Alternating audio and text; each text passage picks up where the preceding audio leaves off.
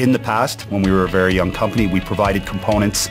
We expected our customers to take these components, go off and build their systems. What we noticed and what we discovered is these companies trip over the same problems over and over and over. That led us to create the QNX car platform. We would give the customer a platform that they could personalize and make, their own and try to get the OEM to market years sooner. The concept vehicles are to show from one year to the next how different the system can look, how much the personality can be completely different from the previous car, but that the underlying platform is the same, and that we're able to turn these cars around in a couple of months and show some pretty amazing features.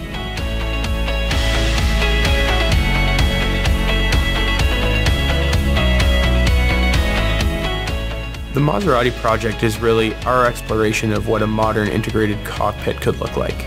The integrated cockpit is all the different pieces of technology in the vehicle and how they interact together to create a positive driver experience. What tools does the technology enable which allow the drivers to drive safer, drive easier, and drive with less effort? You really need all these discrete systems able to speak with each other in a common language, and this is where QNX comes in. The QNX car platform played a very significant role. Really allows us to start with a base platform where all the core features are already there and working. Phone, Bluetooth, navigation, multimedia, as well as all the reliability and performance. And then we can basically concentrate on building up a new custom HMI, looking at the user experience and the look and feel, as well as building on new features such as some of the ADAS features that we're trying to show in this new concept. In the Maserati, we have a number of novel advanced driver assist systems. We've replaced all of the mirrors in the car with digital screens. The problem with mirrors is they're a slave to physics. They can only reflect what is directly in front of them. With a camera, you can place it in the ideal location, giving the driver all the information they need without having to worry about things like blind spots.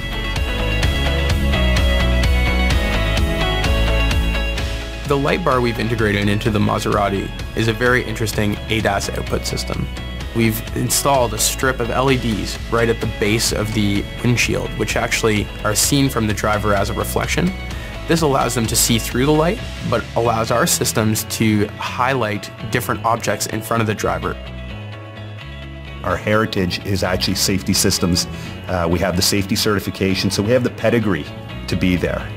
And this year we're trying to tie in more of the ADAS functionality.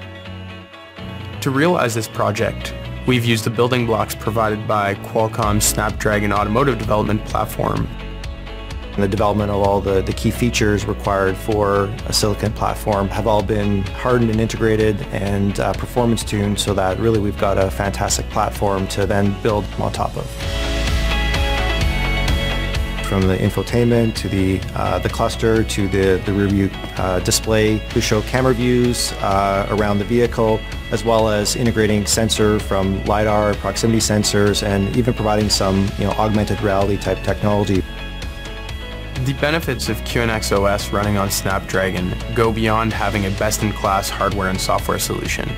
There has been a lot of work done to make sure that these two systems work together flawlessly in a pre-integrated manner, which reduces the engineering time and increases the overall power you can get from your end-to-end system.